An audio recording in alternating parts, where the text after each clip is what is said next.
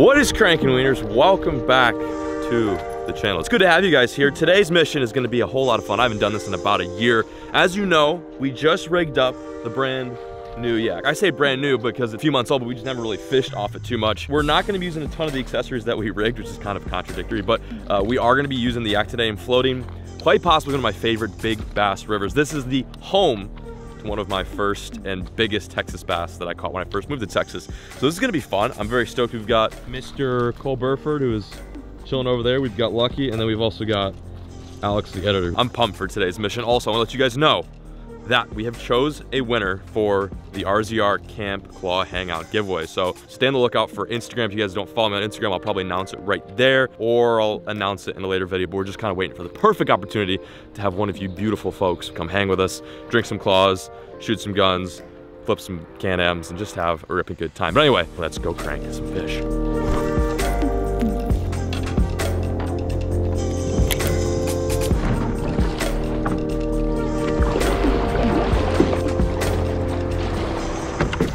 So here we go, mile number one. This is about a 7 mile float. Water is not turbulent, I'd say. This is like probably one of the easier floats for like a kayaker or a fisherman in general. I'm gonna really focus on the spots that seem and look productive and just kind of blow through the areas that look pretty dusty. I've fished it enough times to know what to stop at and what to pass up. That's just the key with kayak fishing. Otherwise, you're out here like all day. Wish us luck, this is gonna be fun.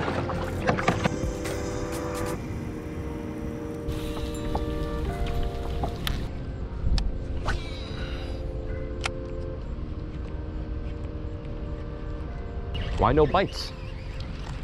We've got overcast, it's fall, they should be looking up. There's plenty of shad in this stretch of the river right now. I'm a little sad. It's all right, we got a lot left to fish.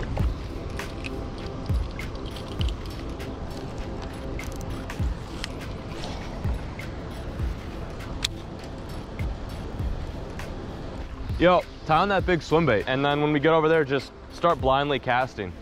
That's where I lost like an 8 or 9 there, right on that rock, that little island. You literally just cast and reel that thing like a crankbait. Oh yeah, there's one right under me. Oh, just had a pretty nice little eat from like a 1 pounder. Followed all the way up to the kayak, yeah. Little guy.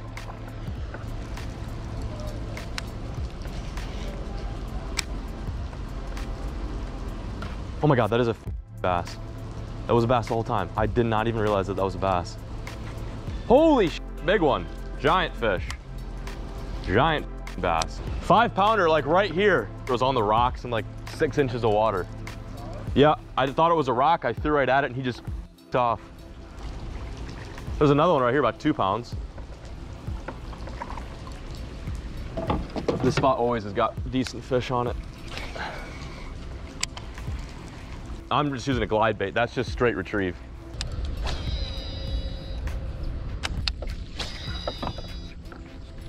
What do you see? Good ones? How big? Really? Water's getting cleaner too. That might be a fish right there. Dude, they'll be so tight to the banks, or they'll be like in deep holes. Like that one back there, I thought it was a literal stump, but I just made a cast at it and it spooked them off. Do you have that swim bait on? That little one? Or did you touch? Oh yeah, he's on it. Keep going, he's on it. He's literally on it. I'm about to spook him though. It's like a 2 pounder, it's a nice fish. Keep going, he doesn't see me, keep going. Kill it. Go. You see him? He's right behind it. Keep going, kill it. You see him now? Yeah. That's pretty cool. Not a bad one, a nice fish to start off with. Cole and I spooked the fish, it pushed off. Cole threw the poppin' filthy frog at it and he came back and followed it in. It wasn't good that he didn't eat, but it's good that he like still was interested in the bait even after we spooked him, so. Yeah, I mean, it's like half mission success, I suppose.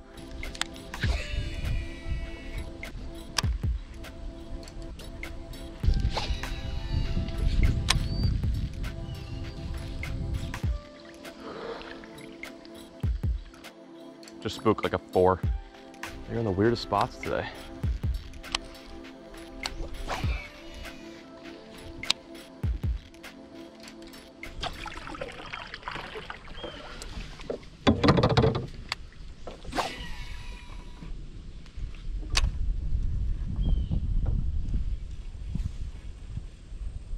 Oh, there's a bite. He dropped it. Hell yeah. That's exactly what we're after. Oh, he still has it. Oh, there we go. That's a good one. Jesus, that's a good fish. Oh my gosh. Tighten the drag. Tighten the drag. That's a decent one. That's actually a decent fish. I thought it was tiny. Don't get me in the grass. Don't do that. Oh. Right on that lay down. Very sick. In the boat. We'll take that. That's a quality fish. That fish literally came right there. I felt a small tap. I thought it was like a little bluegill. Yeah, that right there is definitely not a little bluegill. That is a very nice first fish. We floated maybe like what, 2 miles, a mile into the river without really anything promising, like no huge bites. We've been seeing a lot of fish. Maybe the biggest one I've seen today is close to 5, but this is a step in the right direction. Nice bass on the 5-inch lunker log. Ooh, that feels good. See it, Bubby? Decent. 5-inch lunker log always. I mean always. Put some away. Came right off that limb, that laydown. Let's go get some more. I'm feeling good. That was exactly what I needed. Well, you guys have seen me use this a lot. Actually, one of my girthiest bass this year came on this exact rig that I'm going to show you. I'm using a 3/0 Guggen heavy hammer hook, and we're taking a lunker log, 5-inch weightless rig lunker logs. Just honestly put them away. It seems like in any scenario, whether you be fishing like sometimes, you know, end of docks, lay downs, springtime especially, fall, I like throwing it too because these fish are keying in on shad. If you don't throw this, you need to get on that train, you need to get on that wave. It is definitely a solid way to get bit, no doubt. You want to hold hands together as we go down? Yeah, here, come over here. Oh wait, hold on, Cole, it's going too fast. Cole. Oh geez, I should probably sit down though for real. Like I'm probably gonna eat. This is nice. It's nice when you don't have to do any work. The water and the current just does it all for you. This looks like a spot where a big bass would be too. Look at this, this looks sexy. Any 9s over here? Any 9s? Any 10s? No 10s? Oh, okay. Oh yeah, there's one. Oh wow, it's a giant. A largemouth? Yeah, a little larger. Little guy took the lunker log and crushed it. I felt like a big bite at first, and I was like, maybe not, probably not. All right, Bubba, that's number 2. We'll take it. Few and far between, but at least we're getting some nibs. Get out of here. Get out of here, you wiener.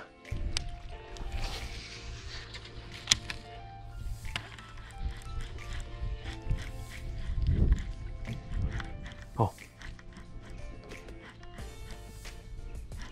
Oh my God. Jesus Christ. No! What the f? Ah, 2 at the same time. Hitting it and not getting hooked. Literally hitting it multiple times and not getting hooked. I need to change the hooks off completely with that bait. Nice.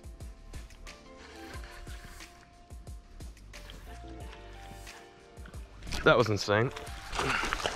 Literally burning that lunker log in, and this guy crushed it. I didn't like that cast, actually. I was gonna go for another one. I don't know, another lunker log fish. It definitely seems to be the pattern. It's like kind of tough fishing right now, I'm not gonna lie. It's been a while since I've been here, but still, like, regardless, I'm not crushing it. None of us are, but we'll take that. Nice little 1 pounder. See ya. Thanks, dude. Didn't even try to catch that fish. Don't you love it? It just kind of happens on accident. That's how most of my fish catches happen. They just feel bad for me. Oh yeah, this is definitely it. Big shelf, like it drops off.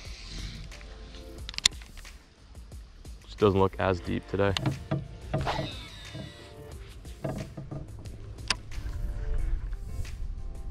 No way. No way! God damn it! I'm just seeing big fish everywhere, like largemouth. Nothing like past 6 though. Another one. Another big fish.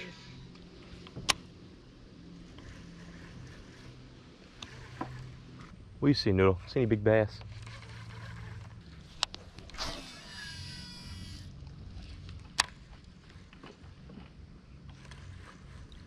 Bait ball. There's a lot of life going on here. We just need a big one.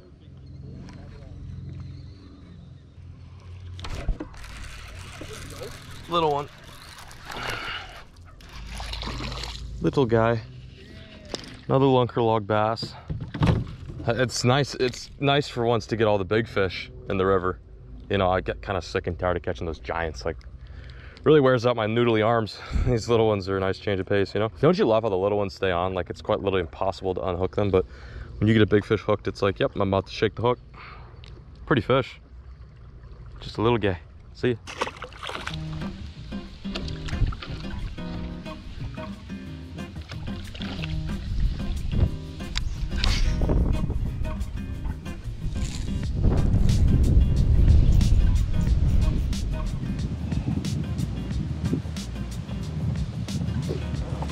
Oh, nice. And oh my God. Got him. That was so sick.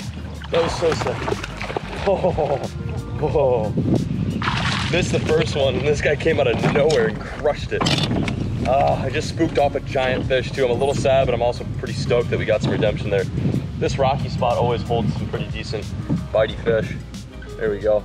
Nice little, I don't know, almost 2-pounder. So we watched him come up and crush it like on the surface.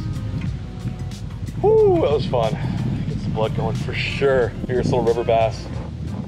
See ya, Bubba? Hell yeah.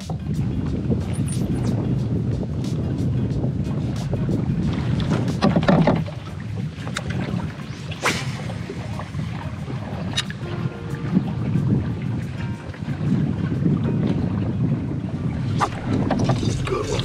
Giant. Nice fish. Good fish. Wow, that feels decent. That feels decent. Oh yeah, that's a good one. We'll take that. We will take that.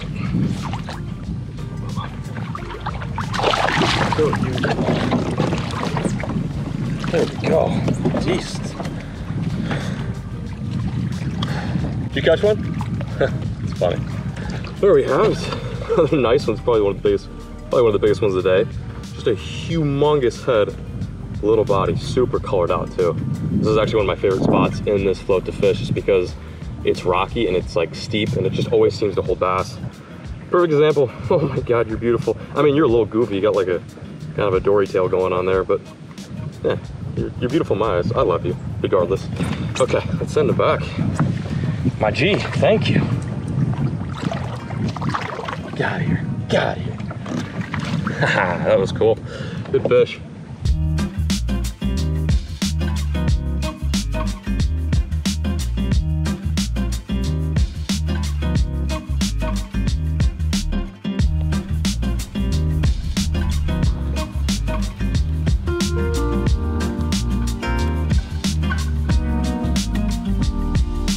Well, we did it. We conquered the river. We did a total of about, I think, 8 miles between the three of us. Caught like, I don't know, I caught maybe like 4 or 5 bass, one of which being close to like 3.5, 4 pounds.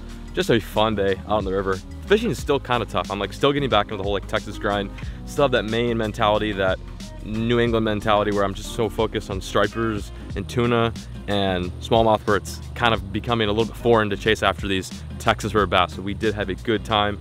Huge shout out to Nicole and Lucky and Alex for making this mission happen. I want to go over the 3 kind of lures that I was throwing the most today. One of which that seemed to work the best is the 5-inch lunker log and that green pumpkin blue flake. It's just like a straight up killer. It's the one lure that I caught my biggest bass on this season. It just seems to do really good in very kind of pressured clear water shallow conditions or scenarios. Then the other lure I was throwing, which didn't catch a fish but had a lot of runs, was that swim bait, that glide bait. Again, I'm still really trying to grasp the whole big or medium-sized swim bait process, but I do feel like I got a little bit of momentum today, and we did get some pretty good eats. Had like a couple times there'd be 2 fish chasing it down. They just could not get hooked. And then lastly, the lure that caught the biggest fish of the day was 3/8 ounce little juicy jig with a full-size green pumpkin crack and crawl. That was pretty awesome. Little spot. We caught 2 fish there. Just a really rocky area, and those fish were keyed in on the bottom. But anyway, I just personally want to say thank you guys so much for watching today's video. Make sure to like it, subscribe, and stay tuned for the next one, because we have many, many more heaters coming down the pipeline. Thank you guys so much. I appreciate the do, and as always, folks, keep fishing, never stop.